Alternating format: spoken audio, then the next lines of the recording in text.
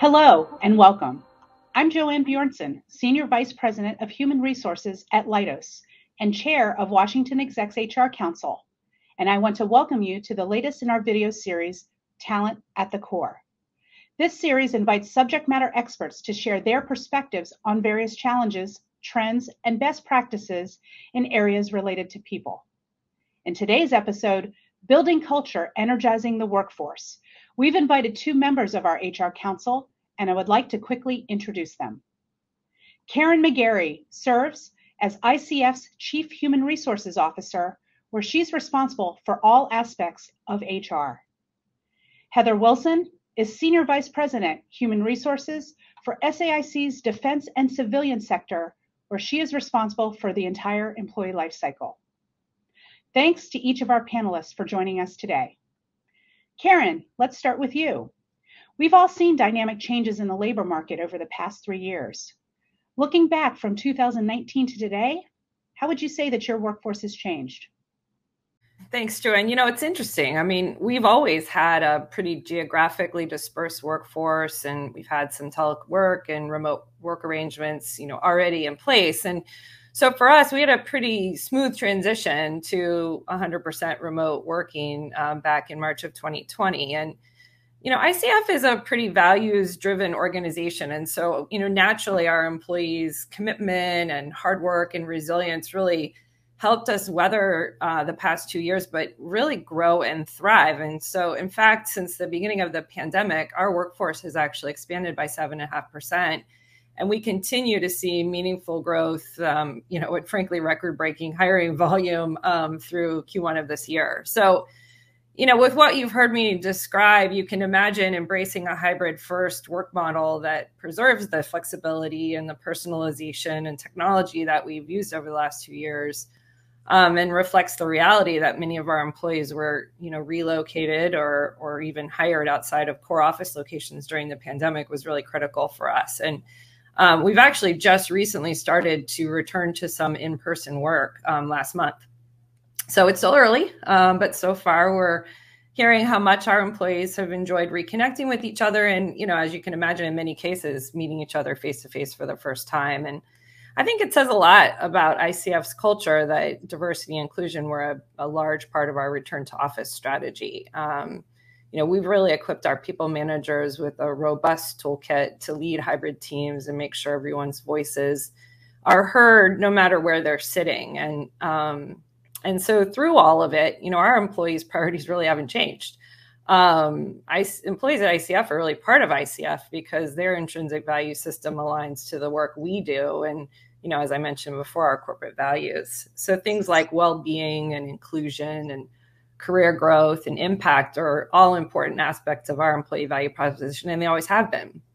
And so, that said, we have continued to advance each of these things. And so with, well-being in particular, we did put a much bigger emphasis on things like mental health and family support benefits and burnout prevention. And we launched a new well-being program, a specific platform that we brought in to sort of bring all of our well-being resources together in one place for our employees. On the inclusion front, we really doubled down on our D&I efforts in 2020. We launched global employee community networks. That's our version of your affinity resource groups. And about a quarter of our workforce belongs to one of the 8 of our ECNs. And, I will say our employees are certainly more forthright with what they believe in, particularly when it comes to social justice issues and what they feel like they need to be successful.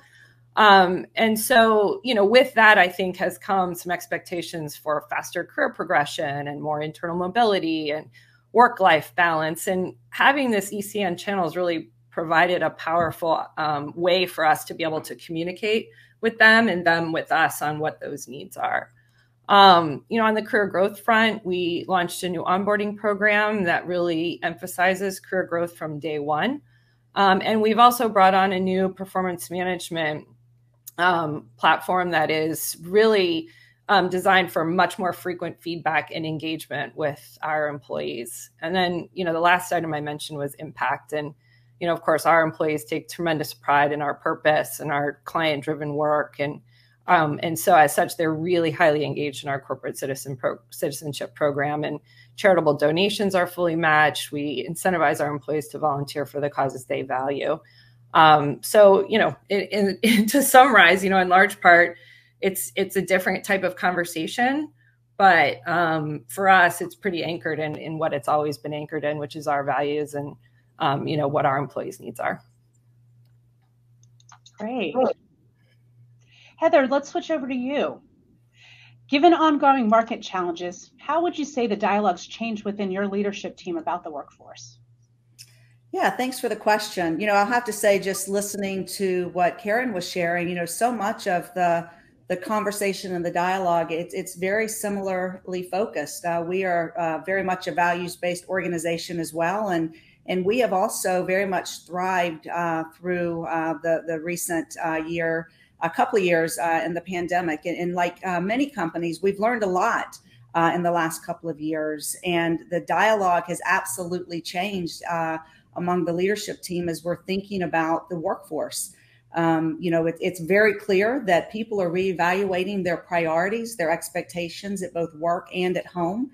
And our leaders really started to recognize this early in the pandemic. And for that reason, put into place the development and execution of a strategy that really focused on what we could do to prioritize the well-being of our employees, and with a focus on the overall employee experience. What we had to deal with, which was a little different than what Caryn described, is that due to the type of work that we perform, not all of our employees were able to just hunker down at home. A lot of our workforce had to be in the office. They had to continue to show up every day in the face of uncertainty to continue to perform the mission of our customers. And we're just so proud of all of our employees, regardless if they had to continue thriving in the office or if they had to make that shift to working in more of a remote hybrid environment. And the point that we really wanted to take from this was to recognize that there was not any one strategy for the future, but we really needed to recognize the importance of meeting our employees really where they were, and putting the bend on well-being and wrapping that around recognizing the importance of the whole person, both at home, at work, and if they're thriving in their lives, they're going to thrive here at the office and in the mission that they're doing for our customers. And so that was really the underpinning of how we started to think about and shift the dialogue at SAIC. As we got into this, what we started to really realize is that the frontline leaders became such a critical aspect of the employee experience. And we had to put quite a bit of focus on the development and upskilling of our people leaders to help them rethink, reimagine how to lead employees in a hybrid environment, in a more dispersed environment than ever before. And that took a lot of work and effort and intentionality around that, and had to really have them think around how they would prioritize employee flexibility, well-being, and inclusion. We put frontline leaders through more than 5,000 hours of development, very intentional development around leading in a hybrid environment. Similar to Caryn, we created a toolkit for our leaders that gave them some resources to help them be, again, intentional around establishing and developing relationships with their teams. And, with all of that effort, we're really proud of the feedback that we've received from our employees, the way they've recognized the shift in the way we're meeting them where they are and meeting them and introducing things that are supporting them and the whole person. We expanded our flexible work arrangements to introduce a 4-day work week and other alternate work schedules.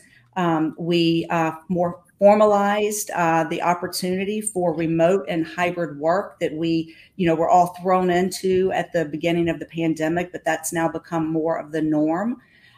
We also really, again, recognize the need for our employees to have time to support their families in times of uncertainty, and expanded our family leave benefits from 40 hours to 240 hours. And this allows them to support not only their maybe child or spouse or partner, but also their parents with subsidized backup care and elder care as well. And then just one final note, we also are very proud of the fact that we held our medical costs flat for a second year in a row. So when you really look at all of that and you think about the intentionality around recognizing the shift, what the employees were expecting and getting ahead of that, we're really, really proud of what we were able to accomplish. And it certainly is reflected in the feedback that we've been receiving by the employees. And so just, really proud of that. Great, fantastic insights. So one last question for each of you. What would you say your company is doing that is new or different to build culture and energize your workforce? Caryn, we'll start with you. Sure. It's so interesting to listen to, Heather's comments. It's like so much of the same is on the list. And that whole concept of really meeting your employees where you are is so important. And we've all had to pivot and evolve towards that. I think for us at ICF, with these market conditions, our internal, needs, our leaders really have had to start thinking much more strategically about the talent we have, the talent we need, and what, as I mentioned, the changing needs of both of those. And so in collaboration with our business leaders, we have a really robust people strategy that's actually embedded in our business strategy. So we're really leading the firm with this much more people first concept, and it's designed and to attract and retain our workforce, but some specific focus areas include sustaining and evolving our culture. In this ever changing environment, you just have to be constantly thinking about that. We are reimagining all of our talent experience programs. So, everything has to shift in this hybrid environment, and we have to think differently about delivery and how we do those things. Advancing total rewards. So all of the things we talked about with well-being and, some of the benefit offerings, but even more importantly, how are our compensation programs working in the market, and what does competitive pay look like in today's environment, and really thinking about that. Of course, we're operationalizing inclusion and continue to do that, and with no doubt, major investments in talent attraction and engagement. Obviously talent acquisition is quite the competitive space these days. And we've really done quite a bit to invest in that model to help us. So, we're really tackling this as a business issue and, not an HR issue, which is lovely to be a part of, quite frankly, as a head of HR. So it's really an exciting time. Great. Heather, what about you? Yes, we're doing a number of things to build culture and energize our workforce. And one of the things I'd really like to highlight, because it has really been a catalyst for many of the changes that we've been making across the enterprise, it's been through a feedback channel that we implemented a couple of years ago through our annual culture survey. And the thing about the survey is that it's not just a one-way dialogue where, we're getting the feedback from employees, we're taking it in and saying, oh, that's interesting, and then doing nothing about it. The things that I described in the previous comments, those changes were a direct reflection of the feedback that we received from our employees during the 2021 employee culture survey. And the company took intentional action based on the feedback from the employees. And so the way that we're really building the culture and keeping our workforce energized is by them knowing that they have a direct feedback loop to the leadership of the company, that their voices matter, and that is something that we're committed to. And so the types of topics that we are engaging with them on are around well-being, empowerment, inclusion, customer, and community, and how they're making that connection in their employee experience, and what's going well in areas that we need to consider to enhance that, and retention and collaboration. And so, it's been a really positive experience. We just learned through our most recent survey that our employees have scored us above benchmark, exceed benchmark in well-being, empowerment, inclusion, customer, community, employee experience, and retention and collaboration. And so we're super proud of that. And we know that we've got continued progress to make to ensure that we continue to be the employer of choice. And so I would say that is just one way that we are really ensuring that we keep our employees energized. I will also just mention that our employee resource groups, we have a very active and employee participation with our employee resource groups, and they really are an avenue for us to energize and rally around various cultural initiatives that we are really driving throughout the organization. And so very, very proud of those organizations and the leaders for those groups as well. So there's a whole host of things that we're doing, but those are just a couple that I'm particularly proud of and will highlight today. Great. Well, that concludes this episode of our Talent at the Core series. Again, I want to thank each of our panelists for joining us today and for sharing the really valuable insights and sharing their perspectives from each of their companies.